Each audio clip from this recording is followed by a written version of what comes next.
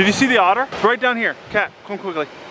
It was just in the water here. It just hopped out of the water. There it is, right on the rock. What? We're at this dual waterfall, the name of which I did not practice before the video, so I'm not going to be able to pronounce it. But we had it all to ourselves. Just me and Kat.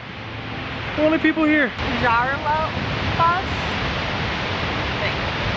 This waterfall was on Game of Thrones, so I found out about it. I don't know exactly what. I'm sure somebody will comment and tell me where it is. Did you see the otter? Right down here. Cat, come quickly. It was just in the water here. It just hopped out of the water. There it is, right on the rock. What? What is that?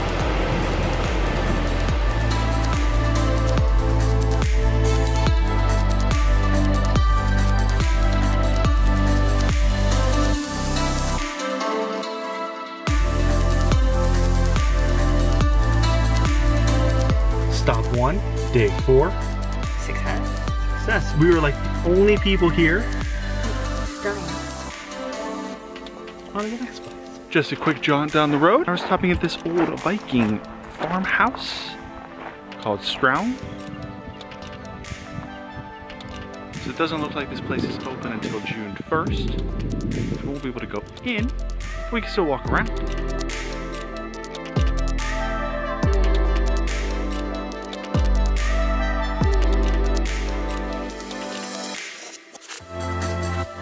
I did that wrong. I went inside of the building, ordered things, and I probably should have paid to do that. It was just an awkward experience. I don't really know what happened. They were pretty, but I don't think we were quite really welcome. Whoops, tourist fan.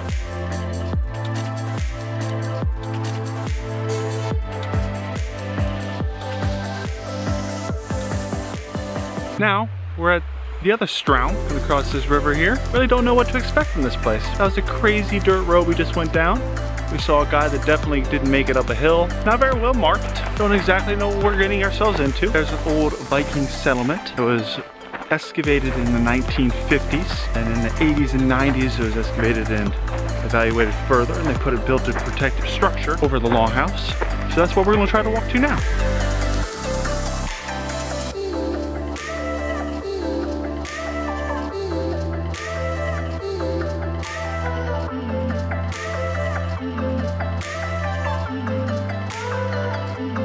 How is this a real place? I don't know.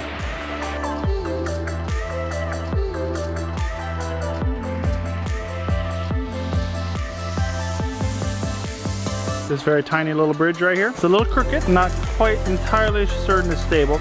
It did support Katrina's weight. Let's see if it can support mine. If this is my last words.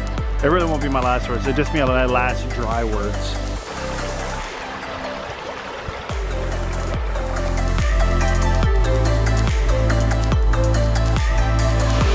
We should go right down here.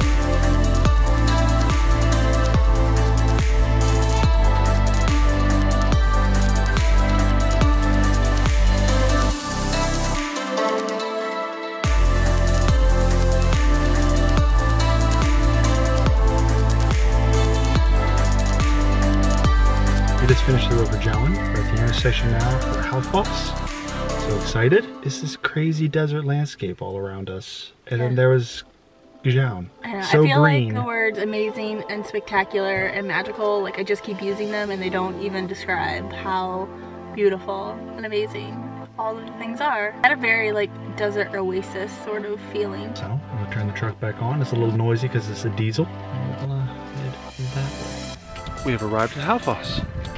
The road to Jowan was significantly worse than this one, and this was the road that they warned me about. But we made it, one piece. The truck seems to be also in one piece. Let's go look at Halfos. Can't see all of it yet, but it's enough.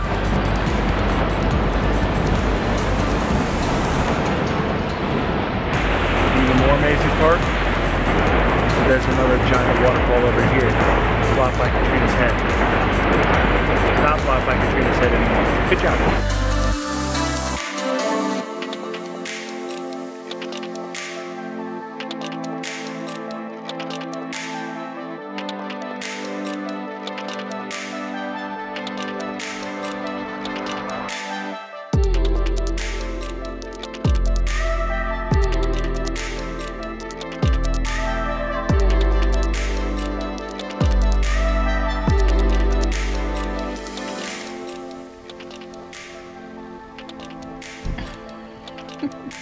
What is that face for, Linda?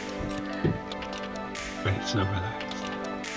Yeah, so we decided to really embrace our sort of extra day and be relaxed. So we went to the Secret Lagoon. Pretty straightforward.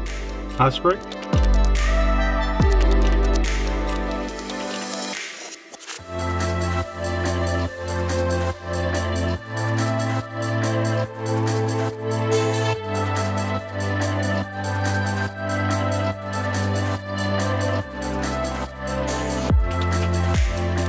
A little bit of a weird thing for us in our Americanness. Because you are expected to get fully naked and shower in a room with everybody else that's showering. Gender separated, but otherwise. To make sure you clean everything properly before you get into the hot spring. They even have very helpful signs telling you where to wash. And then there was a fish and chips shop right outside, so we decided to splurge a little and split a fish and chips for dinner. So good. So good. But a local showed up and ordered fish and chips while we were sitting there, so I felt like that was a very good sign. Although I speak no Icelandic, I recognize it being spoken much better now. She also greeted him with Golden Diet. Oh boy. I think it's actually good morning, but they say it all day. Now we're gonna head home for an early day. Tomorrow we are going to the South Coast. Day 4, almost done. A little more relaxing, less strenuous than our up and over thing.